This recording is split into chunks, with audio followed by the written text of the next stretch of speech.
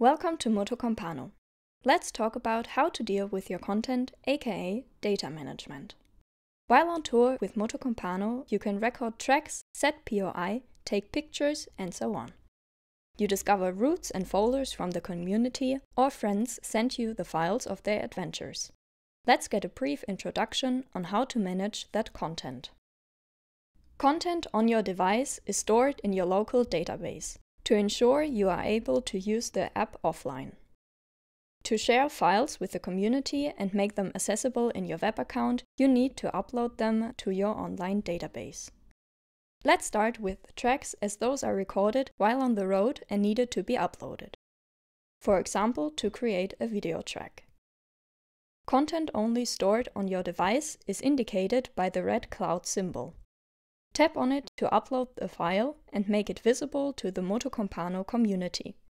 You can restrict the visibility of your content if you are a Pro Plus user.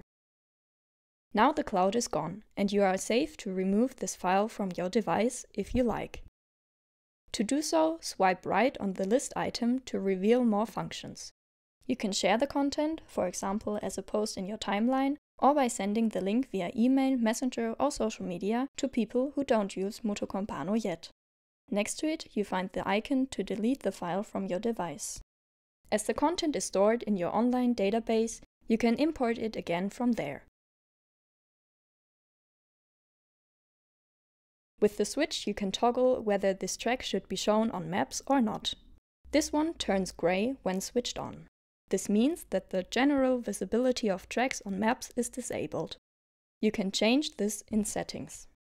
Other than for tracks, the visibility on maps is switched on by default for POI.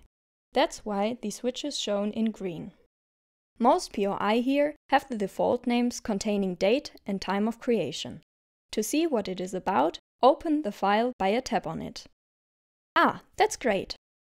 The current name is shown in the top bar, and a tab opens the naming dialog.